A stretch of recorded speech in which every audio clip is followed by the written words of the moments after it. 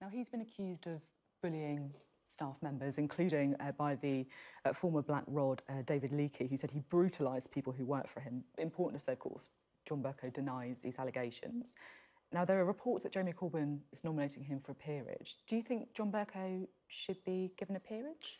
Well, I think it is the norm that the Speaker of the House has always given a peerage. So I think the first question for me is, why hasn't he been given a peerage? Well, if these bullying allegations are still going from the around. Conservatives. So, well, they haven't said that's the reason why they haven't given him a peerage. And I would like to know why is the reason why he wasn't given a peerage. I suspect is actually to do with Brexit rather than anything else. The other thing is due process has to happen. So if you accuse somebody of bullying, there needs to be due process. I'm a trade union activist. I am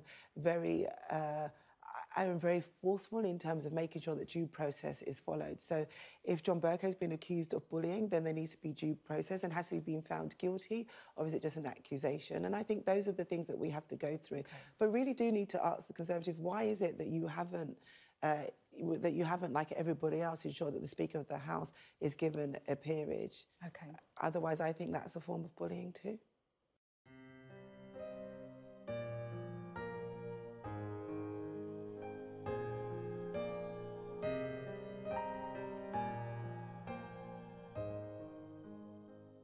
I think that's a form of bullying too.